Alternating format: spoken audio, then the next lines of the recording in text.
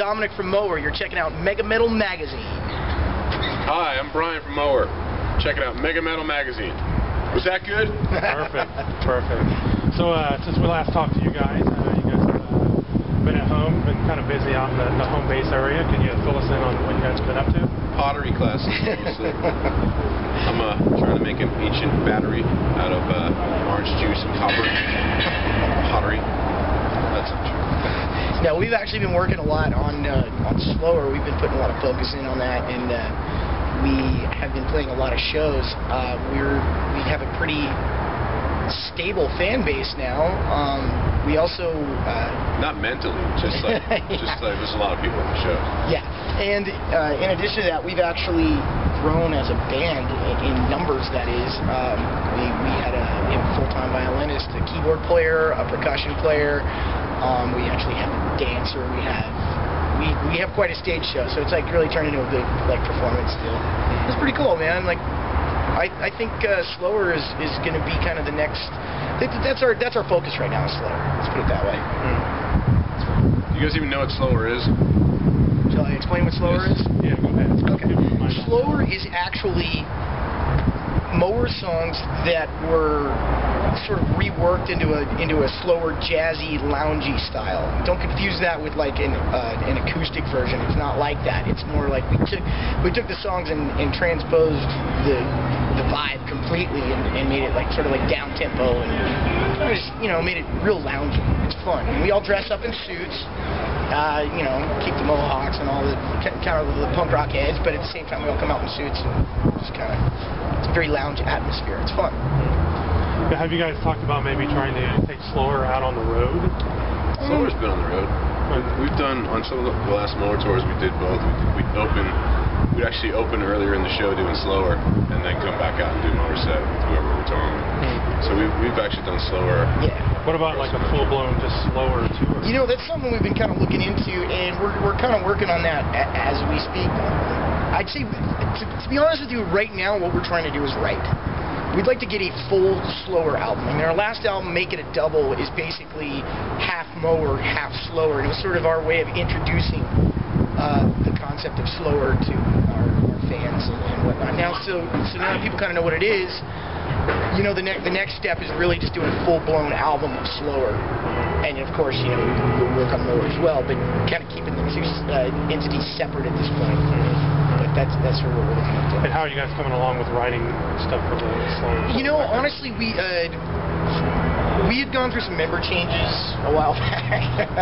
It's kind of like, we actually have two different guitar players. How much time do you got, Tom?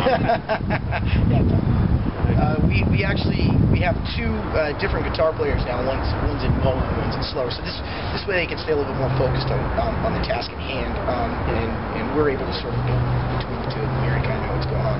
But with the addition of our separate guitar player for slower, we have somebody who's completely focused in the blues and jazz in that world. And in fact, you're probably going to see more original slower songs that aren't even Mower songs. Things that didn't even start as Mower songs. So, I mean, that's kind of what we're doing right now. So, with that in mind, you figure we got a lot of material that we're working on. A lot of different things going on. So. Now, during the summer, you guys had the opportunity to play some of the major festivals. When we weren't tanning. Yeah. In 68-degree weather. Between tanning, we got to do, we did Uproar Festival. That was a lot of fun. How did that come about, getting hooked up on that? Jaeger? Yeah. Adam and Rick and Steven at Jägermeister took care of us. And those guys have been so good to us. Best sponsor. Ever. Not to mention a great shot. Yeah. Not to mention a great shot. We did that. We did Van's Warped Tour, which was cool. We got to see some great punk legends play. Yeah, I went to the punk legend stage and kind of hung out there. That was great. Awesome. Fear just destroyed it. Adolescence. As always. The Dickies. Yeah, it was a good day, for sure. It was a lot of fun. Talk about how you guys ended up on the Warped Tour. How did that go crazy? Well, here's the funny thing. That was funny. Yeah. Yeah, that's right. We got a call from a buddy who was running sort of a contest at there's a club we play in San Diego. And they're like, look, we don't have this bill full.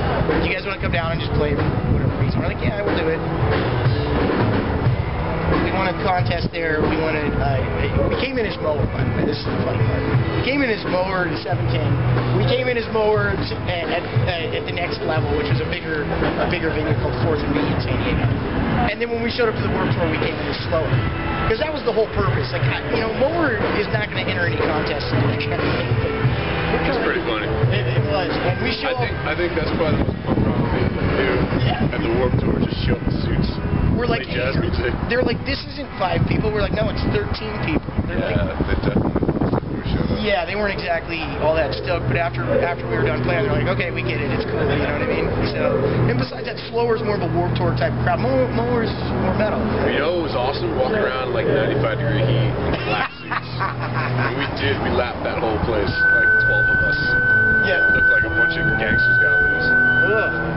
The venue where we play where we played at is basically bordering Mexico. Like, it's like you look over the fence and Mexico's right there. So it's fucking hot. That's pretty toasty. No doubt. So, A lot of good shows down there this year too. Yeah, that's where we played Uproar too. So Slayer, Megadeth. Oh, that we didn't play it. like that's fucking That was great awesome. show. Are you kidding me? That's good shit. The Seasons and Wrestling. yeah, can't go wrong with that at all. Oh, no. Not at all. So what's the rest of the year hold for you guys? You just kind of work on Working on stuff for the rest of the year, and we have some things going on locally, but that's I've got really that whole. I got to make toys for Santa Claus towards the end of the year. Brian's gonna shrink himself real So I got that, and then I got to base the turkey at the end of November. So yeah, it's a pretty busy end of the year. We're having a busy, and we got to dress up tomorrow. And then there's trick or treating. Got to get that done. I mean, That's the most important holiday. got stuck up on Snickers. We need our Snickers, for when they run out. Reese's. Where's Reese's? Reese's. Those are our favorites. So, when can the fans anticipate maybe getting some new Mower Sure, they're orders? anticipating things right now. Yeah. Honestly, we don't have. I have no information to give you as far as when a date's gonna happen. There's just a lot of work to be done. And The creative process can't be rushed. Yeah. Have you guys recorded anything yet, or have you just been in the writing Pre-production stuff. Yeah, a little bit of pre-production. We did stuff in hotel rooms on the last tour. Yeah, we did.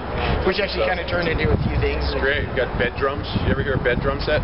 It's like 2 pillows, a chair, and a bed.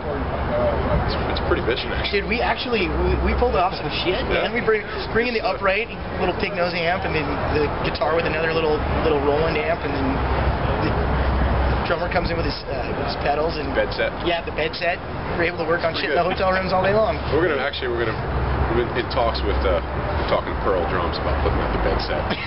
Nice. But I don't think they're too into it. So we're open. Any of you drum makers out there, just about It's a bunch of pillows. Nice. It's good. Perfect for the drummer on the road. Well, once you graduate off the pocket pan set, you do the bed Well, you set. got to remember the key set too. That's true. If you throw the keys down and you slap those, it's kind of like a True. cymbal sound. So we got things in the works. We like to branch out. Do you think it's better for a band to go all digital with their Yes. release than Depends on your market, dude. I want to do vinyl 7 inches Yeah, that'll from here on out. 45? Yeah, for the Just to go against the grain. for the antique music collector. No, I would say for the most part, it depends on what your market is. If you're in a metal, dude, metal's a younger music, so yeah, digital releases are gonna be the best. How many kids you know have a CD player? They don't have them anymore. So guess what? Fucking digital's the way to go. I know, they're like Polaroids. Yeah. Dude, I went to Walmart. Check this out. I went to Walmart to find a CD player, and they looked at me and they're like, "Why would you want that? Why don't you get an iPod?" I'm like, "Because I don't want to lose an iPod. It's just for Because I'm old school. I'm OG. It costs $20. You can find it now. God, do you remember there? I want to get a gramophone. Yeah. A gramophone. That's what I'm trying to get. I want to go way OG. Listen to 78s. Remember those? 78s. That's punk rock. Wow. Actually, that's more big band. That's big band punk rock.